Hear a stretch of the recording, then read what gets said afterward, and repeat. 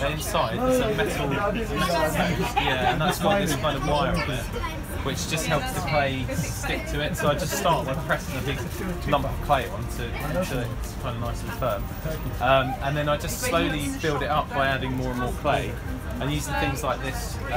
So this is a photograph that I've taken with a special card in it that allows me to size the photograph to the same size as Henry. So this is like a life-size picture basically. And then I can use my calipers to take little measurements. Like, so at the moment I've just been measuring his eye, and then I can kind of compare it to my clay and make sure that I've got it measured from my photograph. Because the photograph's even when Henry's not there. So this is Henry, who I'm sculpting. You alright, Henry? So he's been sitting for me, so I can kind of copy him. But then when he's not there, I've got pictures to work with to like flatten things out or to like dig out little hollows.